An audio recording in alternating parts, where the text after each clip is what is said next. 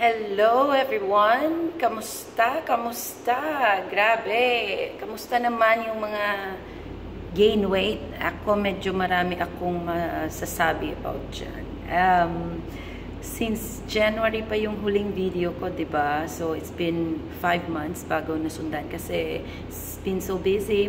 Maliban sa busy, we all are experiencing the same stress.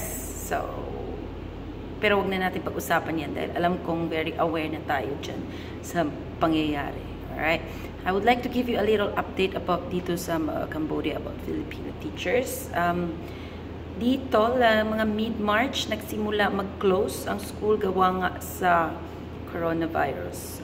And then after that, gradually, yung ibang schools, ang hirap kasi dito kasi iba-ibang schools, iba-iba rin yung rules, iba-iba yung mga nangyari, iba-iba yung mga result na natanggap ng mga Filipino teachers. Swerte doon sa mga teachers na patuloy ang pasahod at maayos yung pamamahala ng school sa kanila.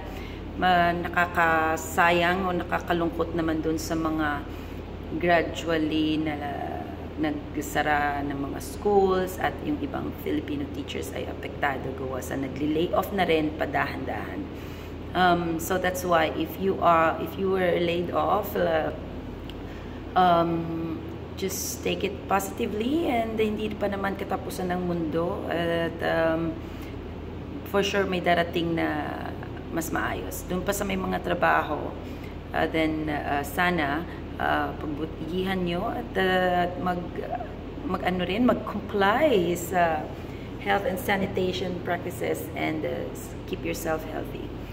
And then, doon sa mga nagtuturo pa, alam ko marami tayong stress din ngayon on how to come up with very interactive online learning for the students, right? So, and that's something that you guys need to watch out on my next video.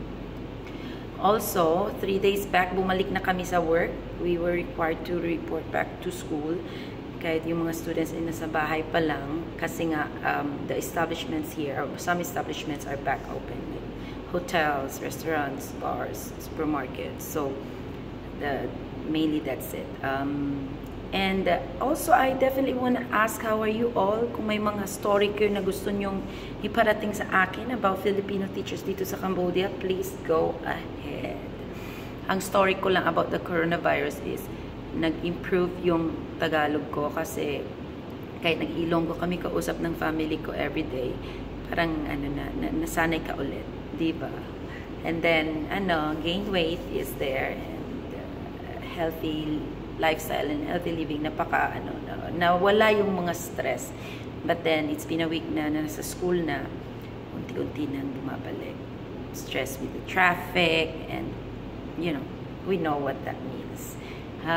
But then, I would like to remind you all to stay healthy and keep up the positive spirit despite all these things.